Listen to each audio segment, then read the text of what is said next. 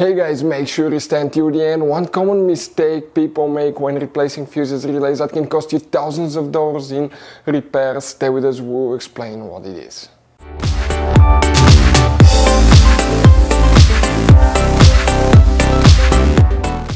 Hey guys, welcome back to Auto Repair guys. Thank you guys for watching and subscribing to the channel. Today will be super helpful video to any of you having a Mercedes E-Class, that generation here from year 2010 to year 2016. This is known as generation W212. Guys, if you need to find where the fuse for the diagnostic connector socket is located, which fuse you need to check if you put a scanner and it doesn't communicate, where you can buy cheap parts, tools, fuses, relays at a good price, quick shipping, that way you do not waste money and time, why it's always a good idea to test fuses and relays. All that guys will be covered absolutely free for your convenience. Make sure you stay until the end. So before we start, let us tell you a little bit about us guys.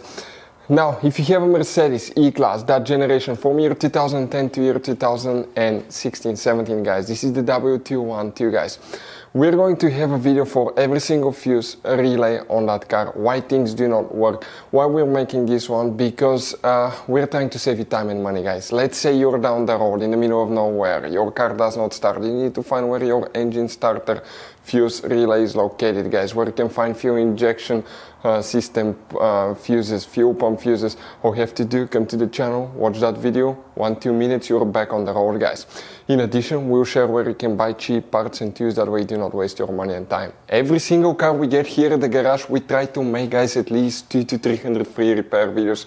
We take them completely apart, we show you how to fix mechanical, electrical, engine work guys, body work, a little bit of everything. And we have more than 12,000 free repair videos on our channels that can save you thousands of dollars guys in free repair videos. Check it out if you need help with that. So let's go ahead and start on it now.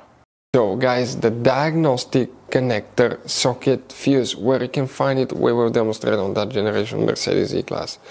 This is guys the pre-facelifted model. This here is the facelifted model. Practically that's the same generation, so the fuse boxes will be the same. You have multiple fuse boxes, but today we're working on one that's in the trunk. Open the trunk, and here guys, on the right side you have that cover. Pull that cover, and underneath you'll find the main trunk fuse box. The rear fuse box that will look like this one here. Before we continue, let's explain quickly why it's always a good idea to test fuses and relays.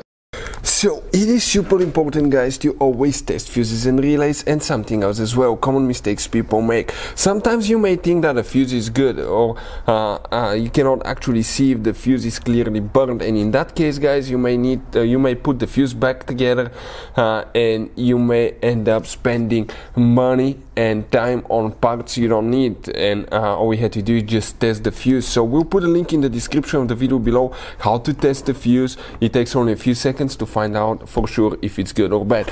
The same thing for relays guys, okay? Some of those could be really expensive on cars, so we'll put a link in the description of the video below how you can test relays. And for some certain fuses guys, it's important to disconnect the car battery when removing them, otherwise you can burn the electronics. And for instance, working on airbags, fuses or anything like that, you need to wait at least 1 hour after disconnecting the car battery, and if you're not qualified and certified to work on airbag system, I will never recommend to do that guys. But when disconnecting the car battery guys, okay, common mistake people make, it's important to know which battery terminal you reconnect first. If you do it the wrong way, you can burn electronics modules. How we know about that? We burn before the traction control module on BMW that cost us $2,000 guys. So we'll put a link in the description of the video below which battery terminal to disconnect first. Check it out for your convenience. So guys, the diagnostic connector socket fuse, where you can find it. Oh, by the way, if you need to buy any fuses, relays, parts, tools at a really good price, quick shipping for Mercedes or any car, we will put the link in the description of the video below. Check it out. You can guys save a ton of money. That's where we get most of our tools and supplies from. If you come here to that orange fuse box right here guys, and next to every fuse you will see a number. For instance, that 70, 71, 72, 73, and it corresponds to the fuse next to it.